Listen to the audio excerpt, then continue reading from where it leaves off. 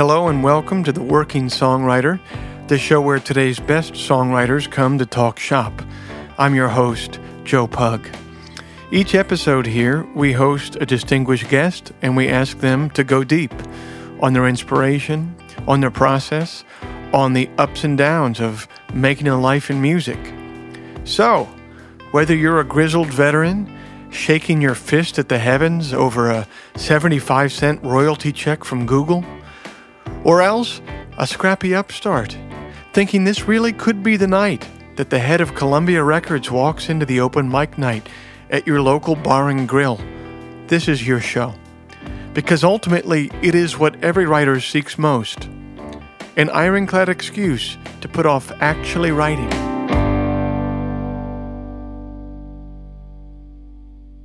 Hey guys, before we get started today, I just want to thank everyone who came out to the Australian tour this month, and I want to thank our promoter, BT, who pretty much single-handedly keeps great American songs alive down in Australia. So thank you, BT.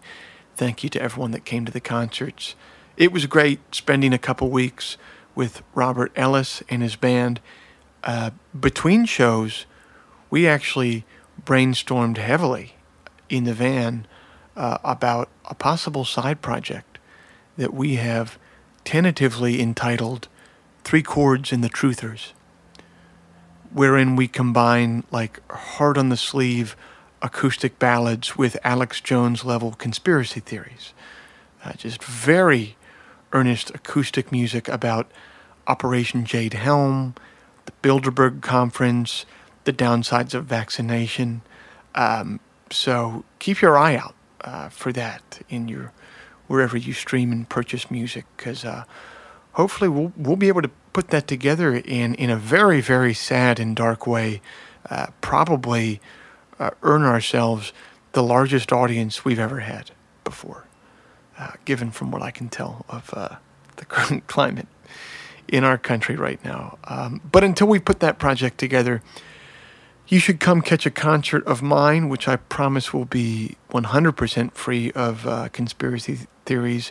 I'll be in Greensboro, North Carolina on November 11th, Atlanta on November 13th, Tampa on the 14th, Tallahassee on the 15th, Jacksonville on November 17th, Gainesville on November 18th. Then in December, I'll be in St. Paul, Minnesota on the 1st, Evanston, Illinois on the 2nd for an early and late show, and Indianapolis on the 3rd, which will close out my live calendar for the year. Finally, if you enjoy this podcast, if you'd like to help it remain a viable endeavor for me, there's a couple quick, painless, entirely free things that you can do to help out. Both of these things you can do from your smartphone. First, you could rate the show or leave a review in your podcast app. You just open the app, search for the show, click on the review button, and you're good to go. It's very quick. Or the second thing that you could do, also from your phone, is simply share the episode with like-minded friends who you think might dig it. That's just as easy. Within your podcast app, you just click on that little square with the arrow coming out of the top, and it'll open up a menu for you to text it or email it or whatever to people who you think might jump on the train.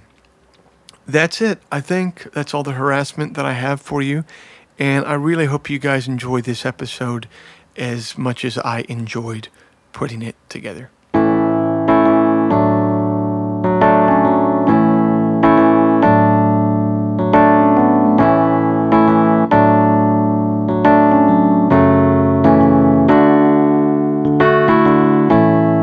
Born in the summer of 1976, Kasey Chambers was raised in a vast, unpopulated expanse of Western Australia, known as the Nullarbor Plain, a region of almost unparalleled earthly isolation. So it's fitting that she would go on to be widely and affectionately known as the Queen of Australian country music.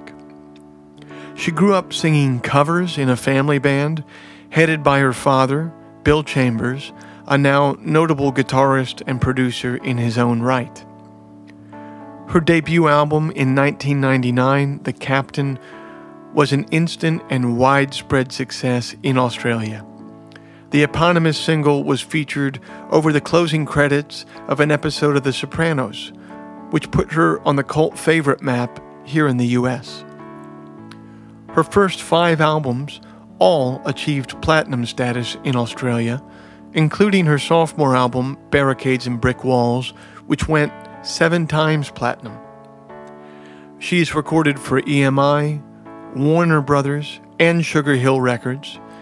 She has been nominated for and won a bevy of ARIAs, which are the Australian Grammys. She's appeared on The Tonight Show, NPR's Mountain Stage, and A Prairie Home Companion. Rolling Stone has said, "There are few more intuitive songwriters than Kasey Chambers." The AV Club has noted that she possesses the remarkable ability to weave sharp wit with lyrics that touch on loss and desperation.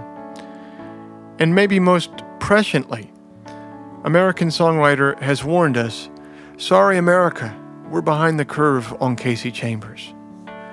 Kasey and I caught up last week during my tour of Australia in Sydney at the Adina Hotel.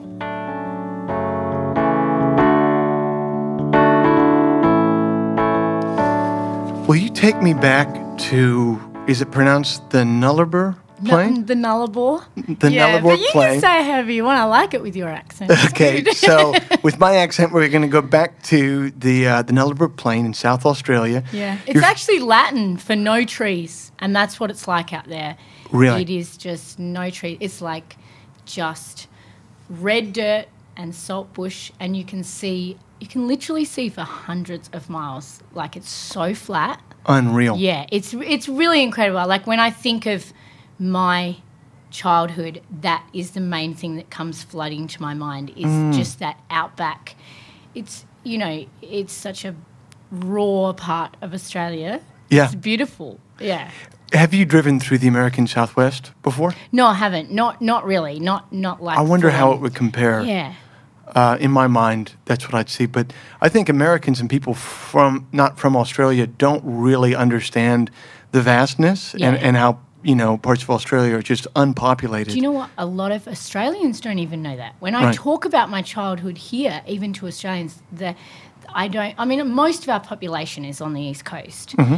And that's most of where we tour as well. Like, a lot of bands come over here and they only tour the East Coast. We go everywhere, anywhere where they'll have us. We tour everywhere in Australia. But a lot of Australians have never even seen the sort of area, the sort of outback and the barren place that I grew up. It's very strange. Unreal. Just to give people an idea, I heard, and this might be anecdotal, but when I first toured over here 5 or 6 years ago, I heard that in certain parts you had to carry your own gas because their gas stations were too far apart for you to get through. Yeah. Well, you can drive right across the middle of the Nullarbor, so you can pretty much go from east to west, west to east, and you are driving straight through the middle of the Nullarbor Plain, and it is outback. But where we used to live, was, out in that area, but then even more outback, as in sometimes we were not even on roads. My dad was driving cross-country, via the stars or via the compass or whatever. He's not even on roads at all. It's almost like, in a way, sailing. Yeah.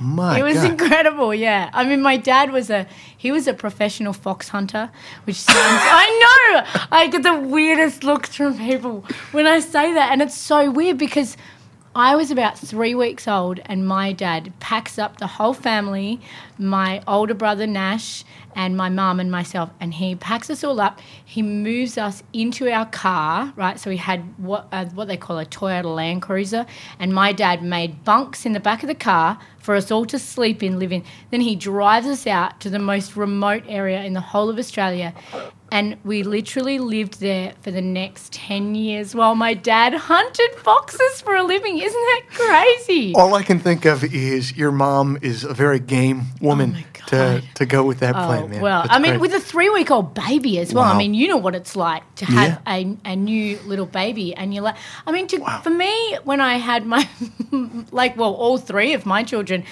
at 3 weeks old, I barely made it to the supermarket without getting overwhelmed and having to turn around and go back home. So my mum has packed up this family, the 3-year-old little boy and a 3-week-old little baby girl, and off they go to live in the most remote area of Australia. And hunt foxes. And hunt foxes and live off the land. Because there's no shops, like you say, there was no service station to get your petrol, and the only time we would see other people is every few weeks we would get our supplies from the tea and sugar train. So there's like the train that runs across there, and it's like a little grocery store. You just walk on and you've got your little your basket, and you fill up your basket with all your supplies. Yeah, and then fill up our car, and then we'd head back out back. And that was the only time we saw people. So you would basically drive to sort of a depot wherever this thing would stop, or just a prearranged place, and they would basically open up the sides of it and say, here, you can buy your milk and bread. Or wow. Yeah. And the rest of it, I mean, we would hunt our own food, really, because we lived off eating rabbits and kangaroos and wild bush turkey and all these crazy... You're looking at me like so strange. Right? No, it's so interesting. It is strange. I mean, I even tell my musician friends this, or other people that have grown up in Australia their whole lives, and they think we're pretty bloody mad too, so... But this leads to my next question very nicely, because I'm always interested in what people were exposed to musically early. So, so obviously your dad had a band for the longest time, the Dead Ringers, Bill Chambers. So was the only music that you were exposed to what your dad was literally playing for you? Or did you have tapes, or did you have radio?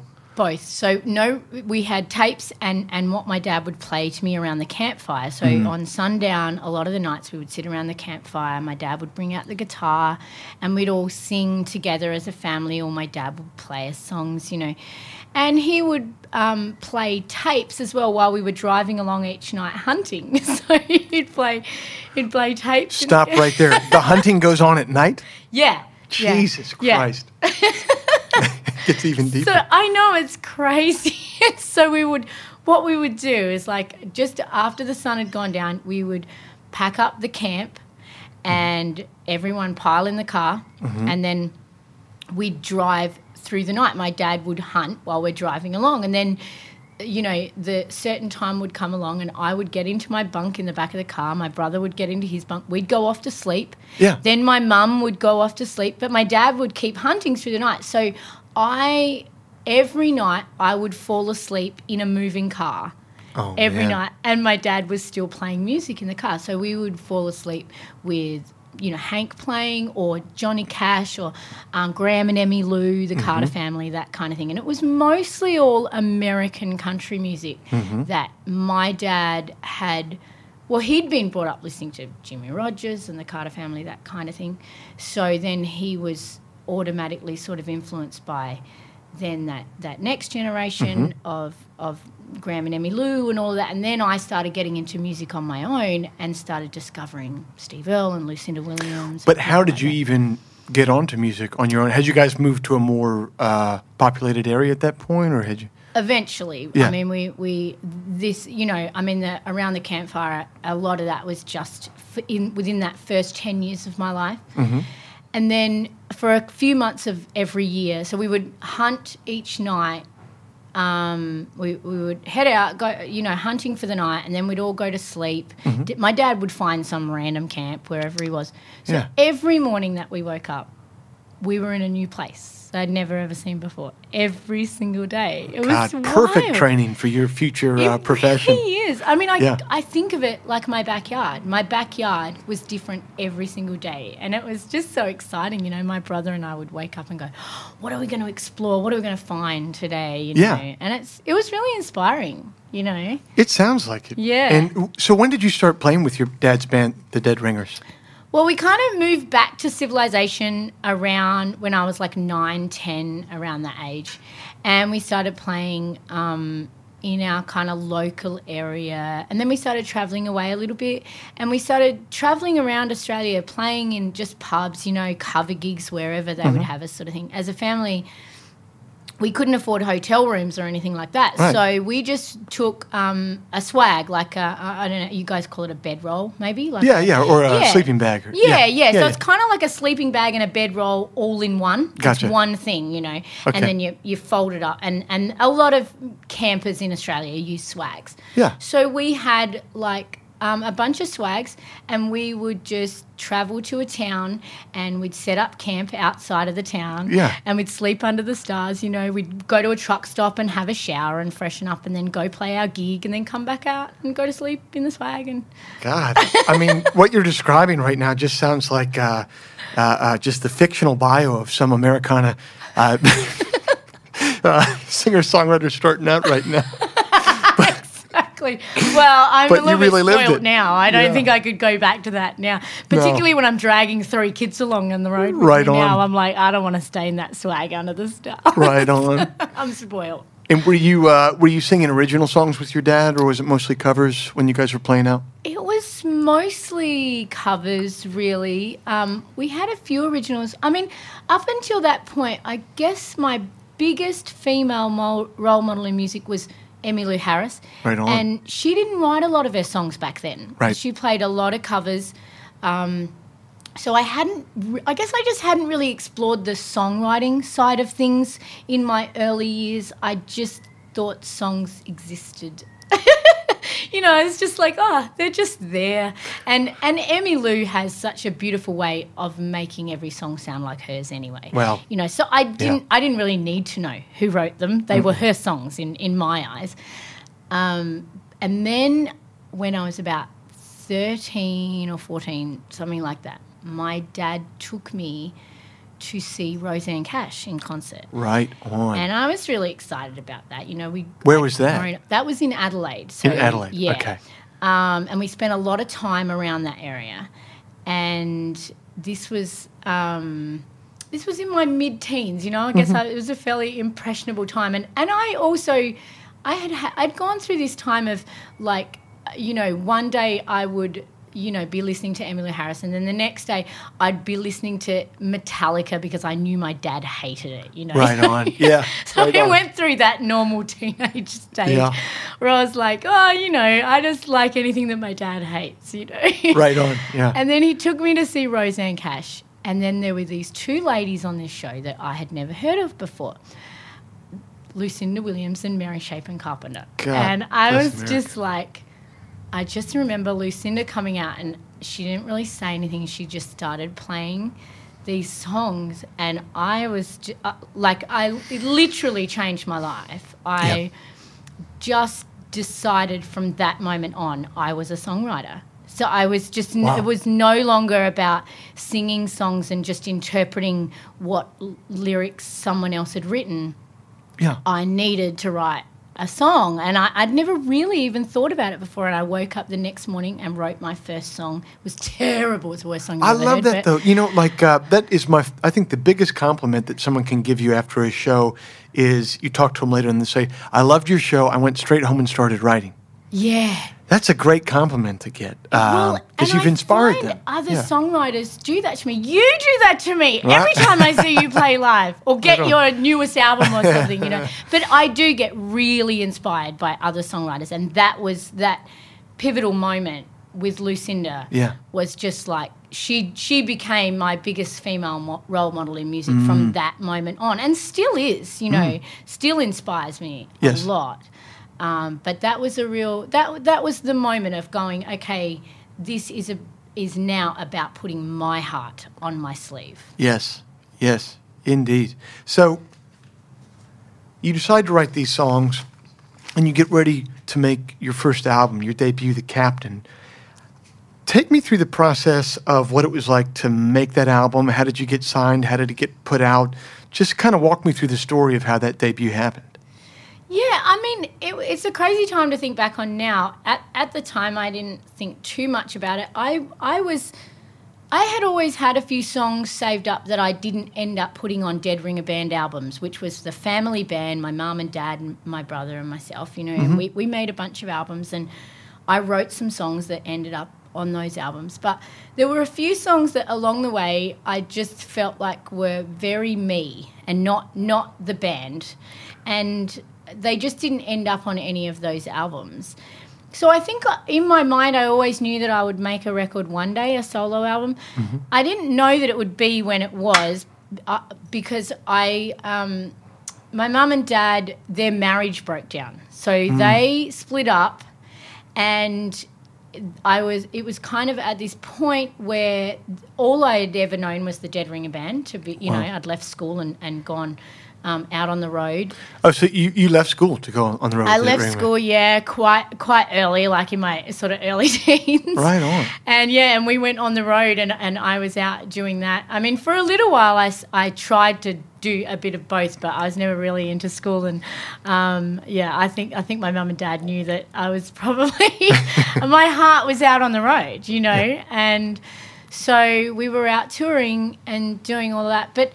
Yeah, that once that marriage broke down between my mum and dad, it really stopped the band, obviously. You know? Think so, right? Which is weird. No, they're both still on tour with me now. So they're not married now, but they both tour with me and they're the best of friends. That's so great. We kind of turned it around, and that they've been just awesome role models as humans, but also musically, But it was really then that I went, okay, I have to either make a solo album or I have to go out and get a day job. No, thank you. Yeah, it was a no-brainer. I didn't have to think about that very long. I mean, particularly because I also don't really have any other skills. So I know. It's a back against the wall type of thing for some of us. So I went, okay, I'll make a solo album. But I really wanted everyone to be involved, and they were. I made the album with my brother producing, and he'd never really produced anything before either, a little bit of the Dead Ringer Band stuff, but he wanted to go more into that world of production and just generally behind the scenes. He wasn't loving being on stage, he never did, but so when you say production, is your brother in there arranging the songs? Is he pushing the faders? Is he hiring people? What is he doing? A bit of both, yeah. He was sort of learning how to work a studio, learning how to engineer from a good friend of ours who had engineered some of our stuff in the past. And but it was really all about shaping songs and helping create them come to life. And he was really, I could tell that even early on that's where his heart was. You could just tell. I recognised in him that when he helped shape a song in the studio, it gave him that same look on his face that I have when I'm on stage performing them. And I was like, okay, that's his thing. This is my thing. This is his thing. Yes. And we can make this work, as a combination.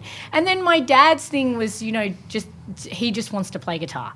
That's all he cares about. Give me a dobro, give me a guitar, give me a lap steel, I'm happy. Just wants to hunt foxes and play guitar. That's it. Bill is good. He's happy as long as he's doing that. He's still in my band now. Yeah. And still just played on my latest record. Yeah. And he played on The Captain. And he's a big part of my sound. He really definitely. is. Yeah. He's, a big part of who I am, big part of what other people hear from me. Even on the songs he doesn't play on, actually, he's still a big part of them.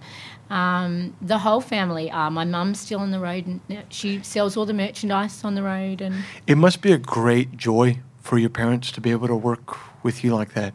Yeah, they love it. But I mean, it's a great joy for me and my brother too. You know, to get to experience that with them, and we have a really great working relationship. Don't get me wrong, we have our moments. We have some pretty big blues. Yeah. We're yelling at each other. Nash and I had one last week. Just like, we can really get a rise out of each other. But that's all part of it. We're passionate about what we do, and I wouldn't change any of it. I love working with my family. I couldn't imagine not having my family involved in what I do.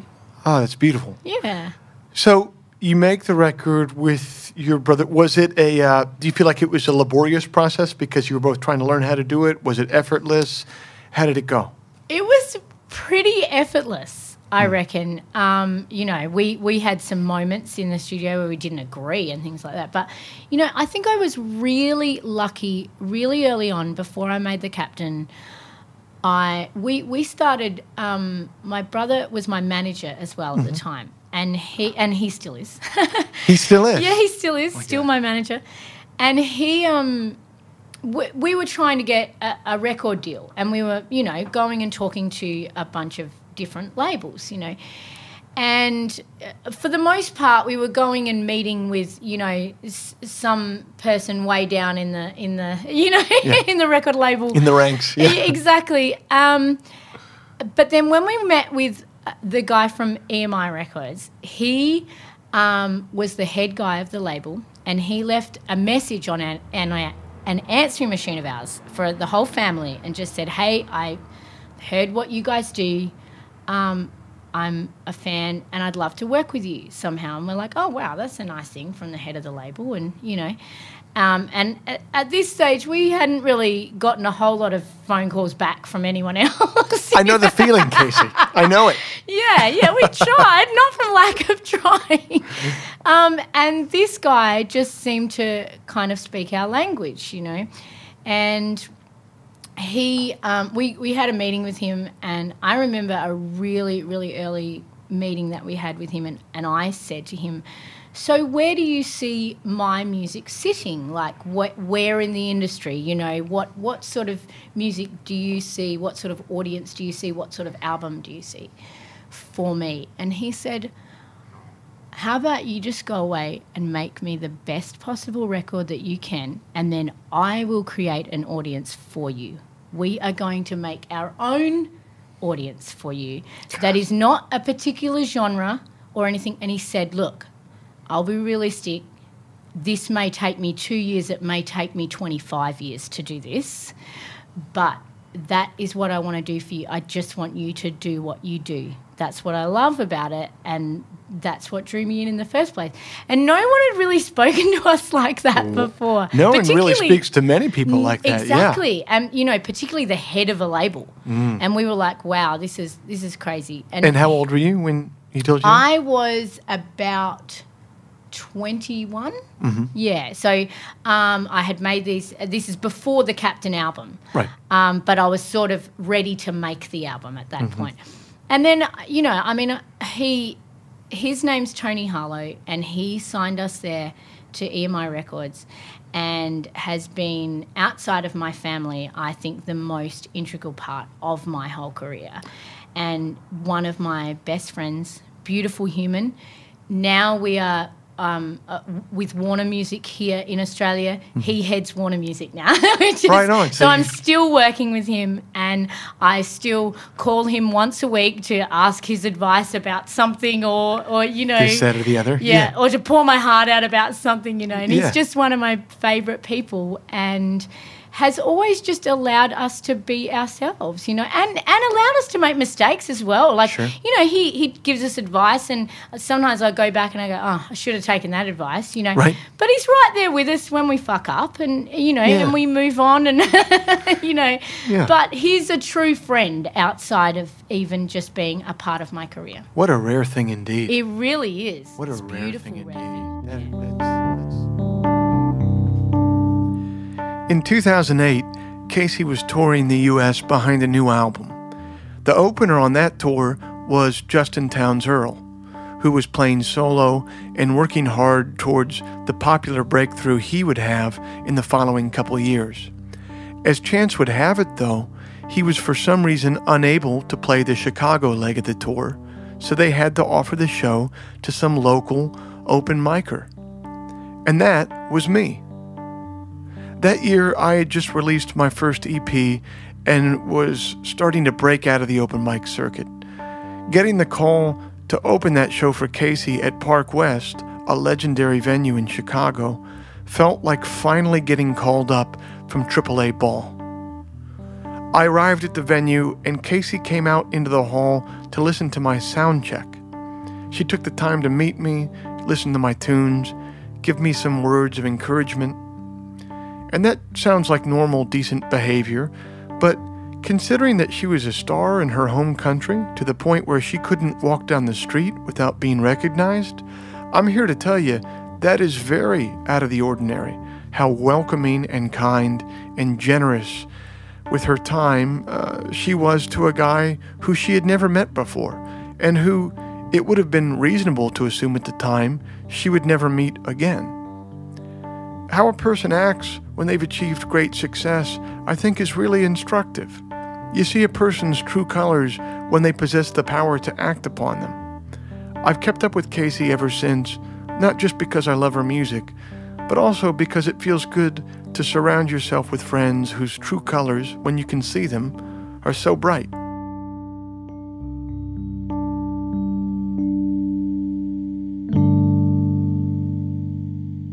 Very well. When did you know that you had a hit album on your hands? When did it, can you give me the moment that it dawned on you? Did you hear the song on the radio? Did a certain number of people show up at a particular show? When did you know that you had something that connected?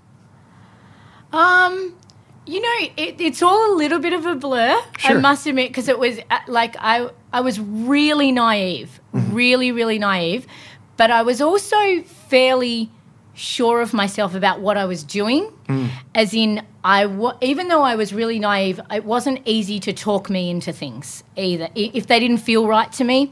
And I'm still like that now, where I take in a lot of advice and I listen to everybody, but if it doesn't feel right deep in my belly, it's not going to happen. And I'm not always right about it. I know that.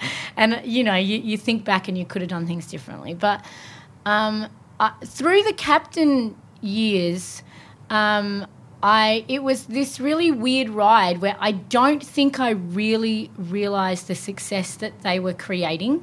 I really didn't. And I'd always lived a very normal life too, as in I didn't go out to premieres and do celebrity type things or anything like that. And that stuff didn't really interest me. I was just really on tour as much as I could be, and then writing songs when I wasn't on tour and trying to concentrate on that. So I think it wasn't until the next album, till Barricades and Brick Walls, and until Not Pretty Enough, ended up at number one on the pop charts and the album on number one on the pop charts at the same time, that I started going, okay, all right, maybe this I do remember sitting down and seeing, watching Wheel of Fortune, which I did most nights, and then my partner at the time, who is my eldest son's dad, we were sitting down and we watched it every night together, and then he goes, It's Kasey Chambers, Not Pretty Enough. And I'm going, don't be ridiculous. That's not on Wheel of Fortune. No. And he's going, it is. I'm telling you, that's what it is.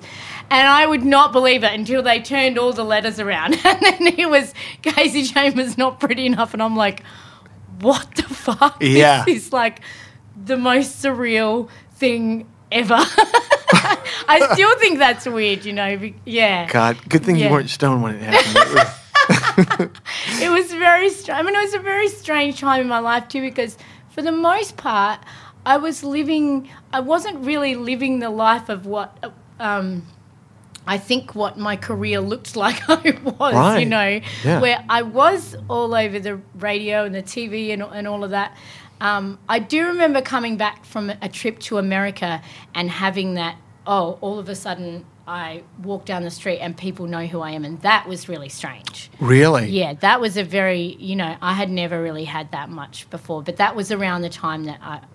and that happened, you had gone to America to tour and you came back and you were like, a switch kind of flipped here. It was very, very strange. It was, and I mean, I fell pregnant with my first child when, I was 6 months pregnant with Talon when my song Not Pretty Enough was number one all over the country on the pop charts. So that was surreal in itself, because all of this was going on and I was at home a lot of it. I mean, I was still touring, but I probably wasn't out. A lot of it was momentum. It was going on without me. And then The label were really lovely about the fact that I needed time to rest as well, because here's this pregnant woman. Yeah, it's in some ways, such a private process. Yeah. I guess this was your analog to you at 3 months old being taken out into the outback. Exactly. So this is your analog to go along with it, huh? Exactly. I was like, I'm gonna one up them on this one and go pass this prologue on that one. It was strange. When you have that sort of success, you're kind of afforded the opportunity, if you want it, to kind of reach out to people that you love and admire. Did you ever take that opportunity when you first got it to reach out to people who had inspired you at that point? Oh, absolutely. You put it so nicely to reach out to people you admire. I used it to meet famous people, pretty much, so that I could then name drop them. Hell yeah, right on. No, it was, I felt very lucky early on to even before the mainstream success, to have people like Paul Kelly or Steve Earle, Buddy Miller, Julie Miller, people like that who I had admired a lot, Lucinda, who were, giving me a shot with stuff, and getting me to sing on things with them, and or just even word of mouth, just talking about the record and things like that. Buddy and Julie came in and played on the Captain album, so that was a huge thrill in itself. And just lovely to have people like that who, obviously, that was before I had any success here in Australia at all. And then to get people like them who are willing to come in and play on the record is just the dream come true for me. Yeah. There is nothing quite like an unsolicited compliment from somebody that you admire. I mean, it's just, those are things that you can hold on to privately for a lifetime. It's really beautiful, and it's something that I've always thought about with songs. When you finish a song and you sit back and go, could you sit down in a room with the person that you admire, musically, and could you play them that song? Now, sometimes I look back on all the songs I've put on records and think, well, no, I wouldn't now, but at the time, I think I would have. I do something similar sometimes. I'll like kind of meditate on, or I'll think about like a song circle of people around, and I'll think about it. I'll imagine that it's in a specific hotel or a place, and there's specific people sitting around, and I'll imagine playing a song that really affects them, and then I'll kind of think about what the vibe of that song is, and then I'll write that song. You know what I mean? Oh, wow. But like you said, it doesn't always. I love it. No, it doesn't always pan out forever, does it?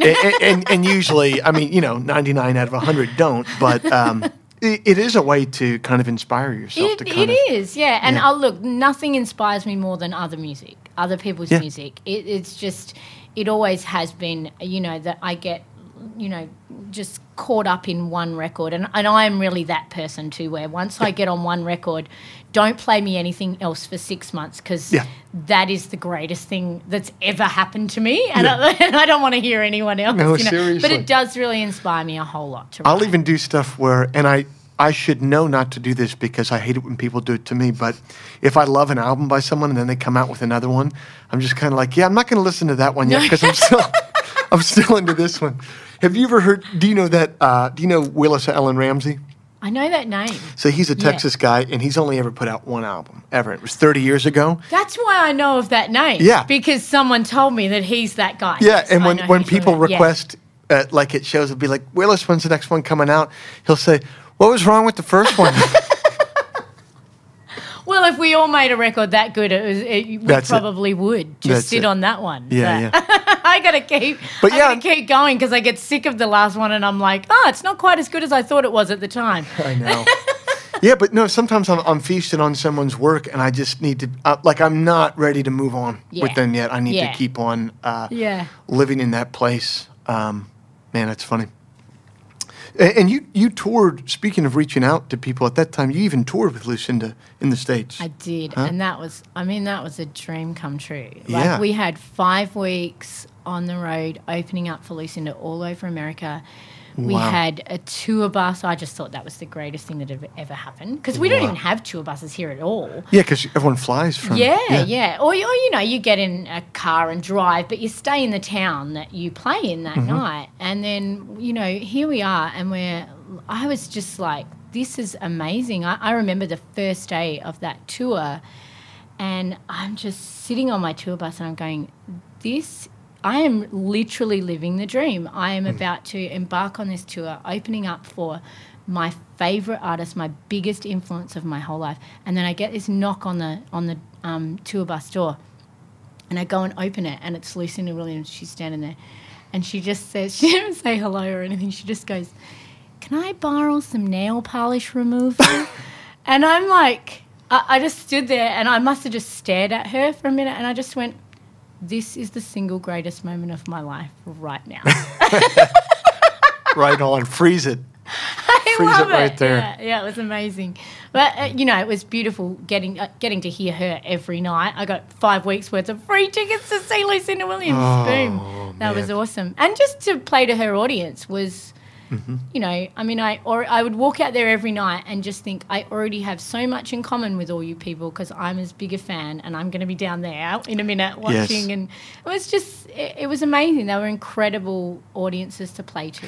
They are, and I think that's maybe something that music listeners don't always realize is that different artists have different audiences. I don't want to say of different caliber. One's not better than the other, but they'll have audiences that are more open than other ones. Yeah. And so you want to go open for an artist that has like a real music listener crowd. Obviously, that would be the case with Lucinda. So that I don't know if you've ever opened for Robert Earl Keen. I haven't. No. Oh my God, his audience. I opened this tour for him. Like it was not long after Lucinda actually. And I was so excited because I'd done this tour with Lucinda and I'm like, wow, I'm opening for this amazing singer-songwriter, you know, and audiences in America are incredible and blah, blah. I didn't know that he had this real young college audience, which is about as far from my fan base as you can possibly get. Yeah. And we started down south with him. Yeah. And I remember us playing in New Orleans, opening up for Robert Earl Keen, and it was Mardi Gras time. Oh, God. And they were throwing things at us. Like, honestly, I felt like I was in the Blues Brothers. They just hated us. It was it was a real eye-opener. Yeah. And then I remember getting like about 2/3 the way into the tour, and every gig down south was like that. People like I remember for a whole song of mine, the whole audience chanting, "Robert Earl Keen, Robert Earl Keen," and I was like, man, if this is not making us stronger, nothing will. This is great, you know.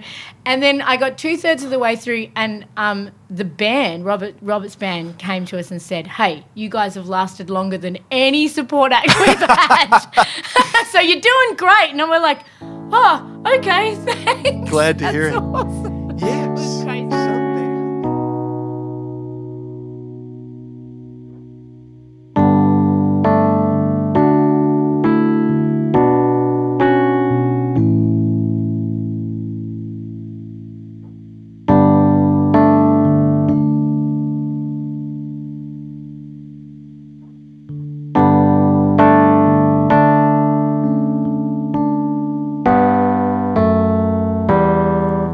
At the turn of the 20th century, 60% of America lived in rural areas. Today, it's just about 20%. Pair that with the cratering attendance of church over the last 50 years, and you have a picture of a country that is less agrarian and less religious than ever before. But you might not know that from the radio. The stories told by modern pop country are stridently out of step with that modern reality. Turn on your local iHeartRadio station and you'll hear Dirt Road Anthem, followed by Jesus Take the Wheel. You'll hear Something About a Truck and What I Love About Sunday. You'll hear Big Green Tractors and Small Town USA. And look, I won't let myself off the hook here. The boutique, alternative country music that I love traffics heavily in those same anachronisms. Songs about corn whiskey, songs about stubborn mules, and so many songs about trains that they've spawned an entire subgenre of songs about there being too many songs about trains. I'm not sure why we insist on telling our own stories through a bygone context, through totems of lives that we suppose we should have led, rather than the ones we're leading, as if they were more decent or more authentic. I don't buy that. I think any life lived forthrightly is by definition authentic. We don't need to name check some distant agrarian past to be real. In fact, that might be the surest way to not be real. It might be the equivalent of dressing up like Luke Skywalker and Darth Vader and dueling one another with plastic lightsabers. And that's why Kasey's story is so compelling. Because that boilerplate country story is actually hers. She did grow up on the open plains. She did move itinerantly wherever the work led with her family. She did learn music around the campfire. She did drop out of school to follow a dream. That's her. And she wears it effortlessly. If we could be as comfortable in our own narrative as she is in hers, we'd be so much the richer in stories to tell.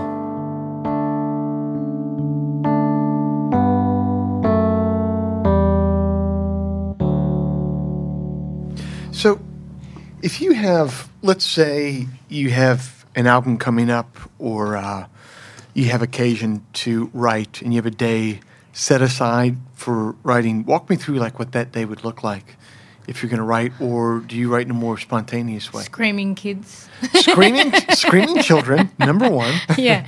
I used to, years ago, when I first started writing, and even through a lot of the Captain Barricades Brick Walls and, well, pre-kids pretty much, my writing style was very different. I had to be in a room by myself, it had to be quiet, and my life is fairly chaotic just in general. It always has been, and I love that. I love noise. I can't even go to sleep without TV or music or something. You need that on. white noise. I need that, yeah. And I think, probably the years of falling asleep in a moving car, my whole something childhood. To do with that, yeah. And gunshots. Right, That's what I heard every right night. Gunshots and whistling of foxes. So it's sort of, it sounds like a strange thing to fall asleep to, but I think now silence is a strange thing for me to fall asleep to. I don't like silence at all. Which has worked good for me having 3 children because I don't really get silence very often. I don't imagine you do. No. Yeah. But I used to, except for when it comes to writing. It's the only time I ever really like spending time on my own. I'm very, sociable, extroverted person. Yeah. So I love being around people all the time. I love my job because I get to just be around people constantly. Yes. And that fills me up. But then when I have to write or want to write or need to write, I would have to be in a room by myself and just shut everything out in the world. Then I had my first child and I was like, okay, if that is the case, I'm never going to write again for the rest of my life. So I better figure it out, yeah. Something's going to change here. So I kind of just started teaching myself, I guess, to write around the chaos.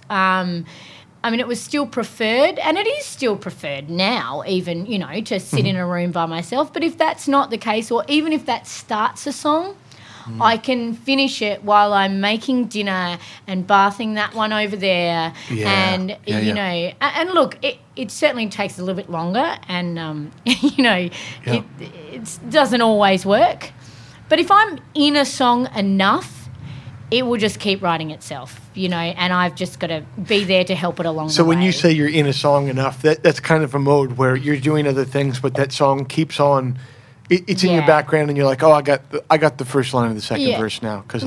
I look at a song like a hill, and I know the moment when I'm at the top of the hill and it's the downslide and it's the kind of the easy part. Sometimes it's 2 lines in when you're up the top of the hill and it's all down the downslide from there, the easy part. Sometimes you're not at the top of the hill until 2/3 of the way through the song. Sometimes you may not have one lyric. Sometimes you might not have all the melody yet or whatever. But there's still a moment, and I feel like I know that moment. And sometimes that moment takes me 3 days, and sometimes that moment takes me 10 minutes.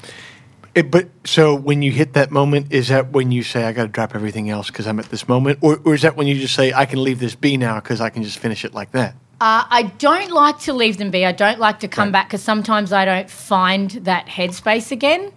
But I can, after that moment has been, if I have to, I can keep writing around chaos. So I can be, writing the song and, the kids have been at friend's place or something but if I'm over that top of the hill part and they come home, I know that I can still get there.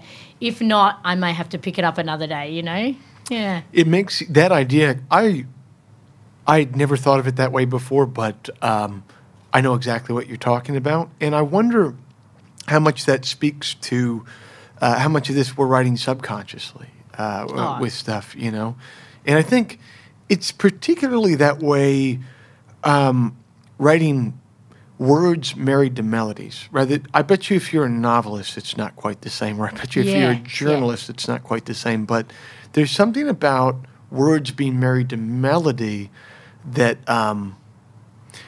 it's always the stuff that you didn't really feel like you did yourself that comes off as the strongest and most inspiring. Totally, without a doubt. I write a lot around sounds. So I will sit there and I will... Sometimes I come up with a line that I love and I write a whole song around it. But it's still around sounds and what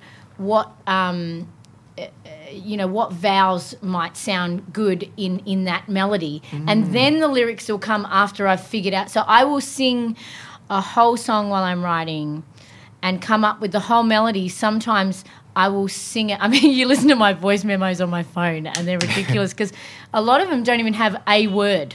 Not even one word. It's just all sounds, but I sing it as though they are words. So I'm very convincing. So you have the meter. The meter is there with that, just not the... Yeah, exactly. And I kind of like that. I've sort of learnt to do that over the years more so than the lyric. And then I find the lyric just automatically comes. But, there's certain songs that I do not even remember writing.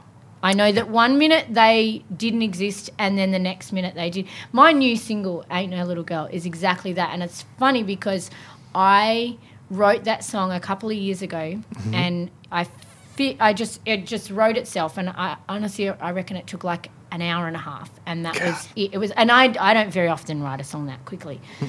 And I just wrote it and went, oh, yeah, that's a song that exists now. And then I never played it again. I didn't show it to anyone. I didn't play it anywhere. I didn't play it live. Didn't think it would ever make a record or anything.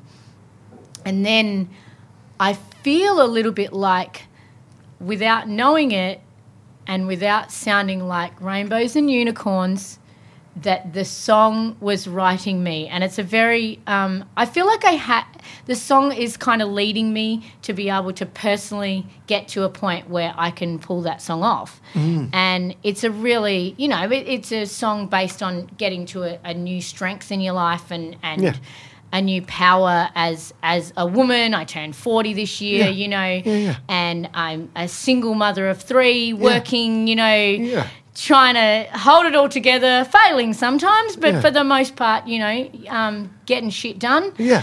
And I feel like that song exists because it needed to drag me up to it, I got there and then I realised how strong the song was. And so I started putting it in my set live to sing it.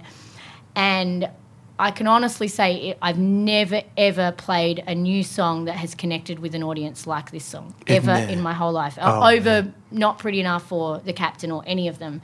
And it all of a sudden became like my little theme song, and it's kind of like the glue that holds my whole next record together. And the next record's a double album, and that's the only song that appears on both of the albums. It's sort of... just it's like my little anthem, I guess, that's just dragging me along, And there's vulnerable points in the song too, but there's a strength in there. And I had I had 2 nodules removed from my vocal cords last year, so I went through this vocal surgery, and I've had nodules for 25 years. They're part of your sound. We all do, probably, and you just learn to sing through them, but I got to a point where I just couldn't sing anymore. Mm-hmm. I think I was screaming at my children too much. Right. And they're like, yeah, you're going to have to go in and get rid of these. The nodules, not the children. Well, depends what day. And then I went in and I had this surgery, and it changed my voice quite a bit. So I still sound like me, I guess, but there's a new sort of depth and power in there that I hadn't had before. And it actually changed my writing a little bit. And then I felt like I was able to sing this song in a way that I couldn't have sung when I first wrote it. Yeah.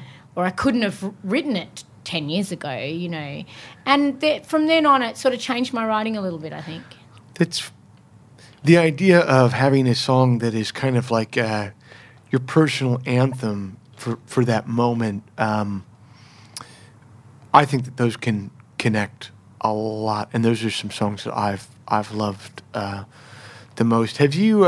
Did you listen to that first Father John Misty album? No, it's great. And the first song on that is an anthem he wrote in his life when he was transferring from one mode of life to the next. And it was kind of his anthem, and of course, it's the one that you connect with as the listener. Exactly, and I mean, as it should be, because I didn't know it at the time of writing it. To be honest, I didn't even know if I'd ever play that song to another person, And some songs straight away, I know, like when I've written it, I'm just like, I know this one's going to connect or whatever. I can set my watch to, whenever I'm sure something is really going to connect with people, it's pure shit.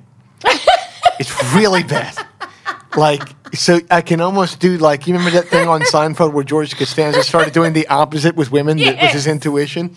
That's what I can kind of do with songs. And that's awesome. What a great way to look at it. Yeah. Well, it worked for George, He ends up with a job at the Yankees with a pretty that's girl. Right. He ends up with Steinbrenner. No, but I can set my watch to it. And then whenever I think a song is super self-indulgent, people like that one. I don't know. Well, I think, we are in the business of connection, What we do is about connecting with people. And sometimes you connect with a lot of people, sometimes you connect with one person. But it is still just all about connection. And what I've learned is the songs that really connect with my audience are not about songs that are relatable in content. If they're relatable to me and they have a lot of me in them, might not even be about my life or whatever, but if they have a lot of me in them, I think people just warm to that. People can feel the connection that you have with the song, so then they feel the connection to the song as well. And they want to come along and they want to learn about that to a certain degree. Because I do that as a listener. Yeah. In some ways, well, it's stupid, but it's kind of like a more sophisticated version of how hard rock bands used to start their albums out with song number 1, the song about how we're going to rock you tonight. Do you know what I mean? We're going to start out with that song like a declaration, and more people need to have maybe more sophisticated. Like we're talking about. Thank you so much for joining the show today. I really appreciate it. Oh, thanks for having me. I'm excited to be part of it. It's awesome. Right on. Thank you.